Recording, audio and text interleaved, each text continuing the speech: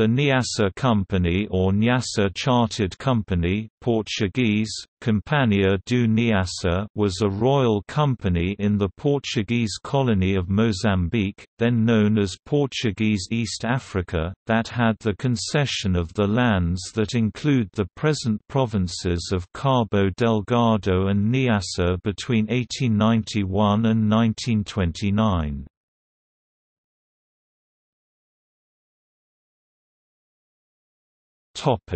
History. In the late 19th century, Portugal's dominance of Mozambique was threatened by the expansionist colonial ambitions of Great Britain and Germany.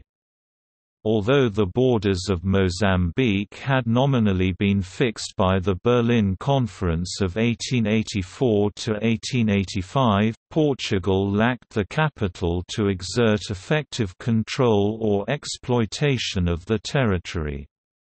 To help overcome this, in 1891 the Portuguese government authorized 3 private companies by royal charter to manage portions of Mozambique: the Mozambique Company, the Zambezi Company and the Nyassa Company. The Nyassa Company was given a concession which covered the current provinces of Cabo Delgado and Niassa, from the Rovuma River to the Lurio River and the Indian Ocean to Lake Nyassa, a territory which covered more than 160,000 square kilometre. The terms of the concession were the same as for the Mozambique Company, except for a term of only 35 years.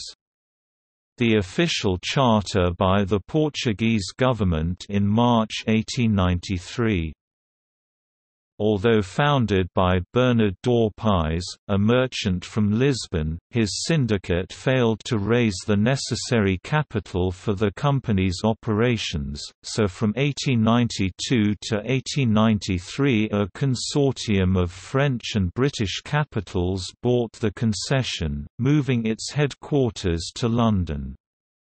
Since most of the territory was Portuguese in name only and had not yet been occupied militarily, this consortium needed to obtain more funds for its operation. Between 1897 and 1908, 3 financial groups successively controlled the Nyassa Company.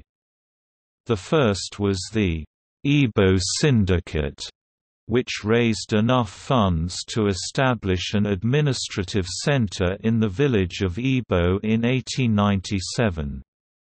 In 1899 the Ebo Syndicate became the Ebo Investment Trust, which raised a small army provided by the Portuguese colonial administration, consisting of 300 Portuguese soldiers and 2,800 sepoys, Indians recruited in other regions of Mozambique.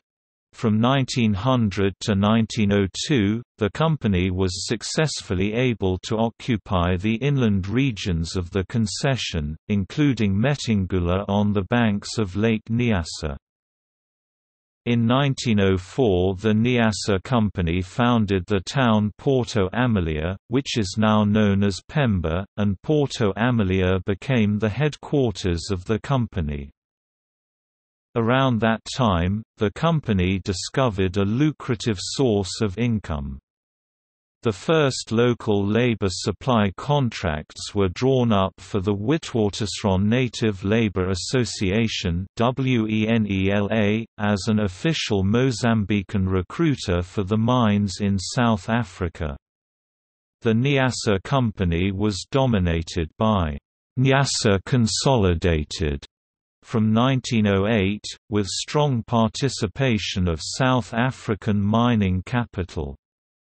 By recruiting for the South African mines, the Nyassa Company came into direct competition against the Muslim tribal chiefs, notably the Yao, who still exported slaves to Arabia.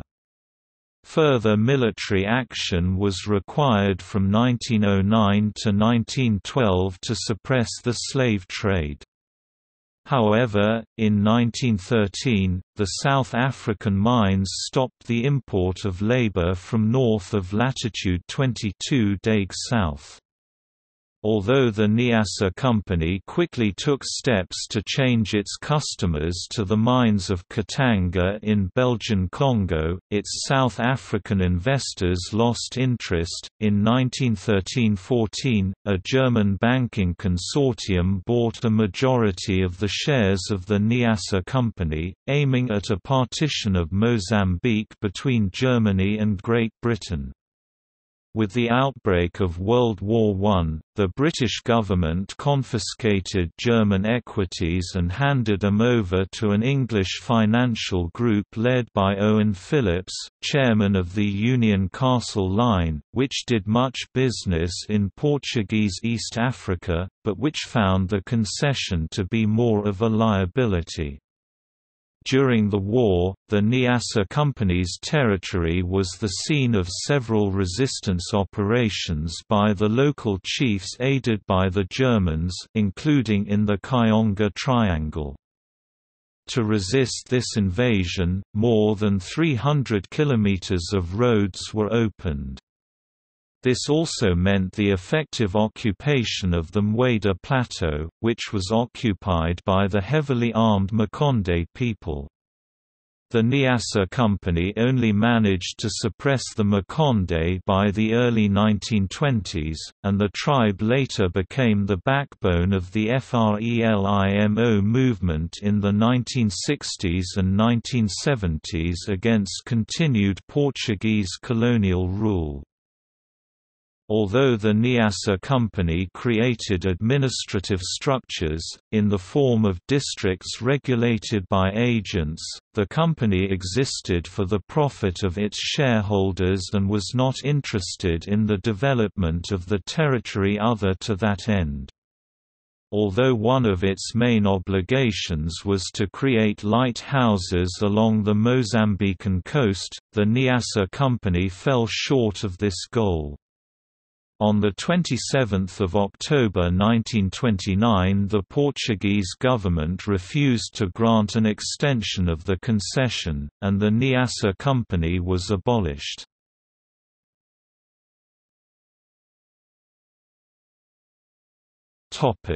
Economics of the Nyassa Company.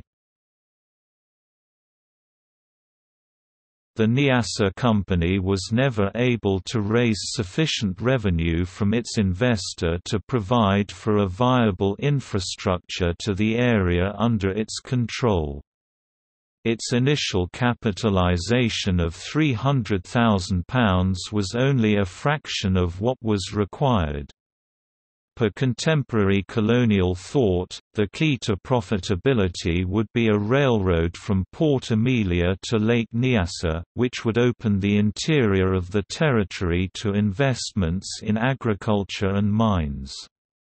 However, the cost of such a railroad would be over £3 million, which the company could never afford. For revenue, the company partly relied on the Chibelo system, a corvée labor policy, which forced the natives to work on plantations, and public works projects.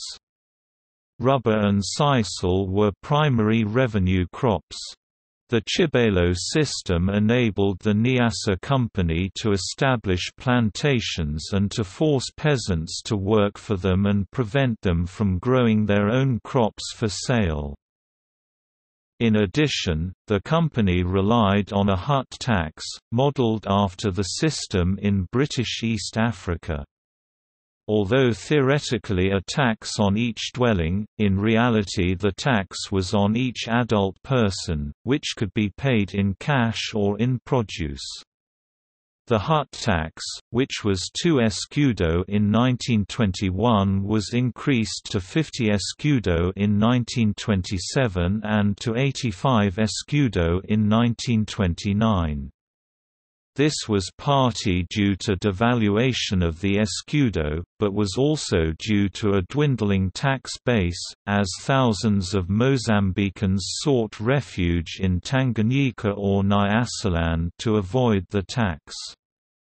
as a tax of 50 escudo was the equivalent of 3 months' paid labor. Many people fell deeply into debt or forced labor. The territory's total profits amounted to only £115,000 in 1926, which it was able to maintain only by ever more onerous application of hut taxes, and the British investors refused to extend more capital unless the concession was extended past 1929, which it was not. At the time the concession ended, the company owed more than £1 million to its creditors as opposed to only 75,000 ads in assets.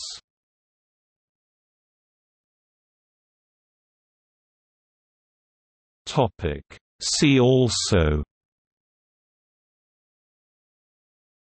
Postage stamps and postal history of the Nyassa Company. List of Portuguese chartered companies.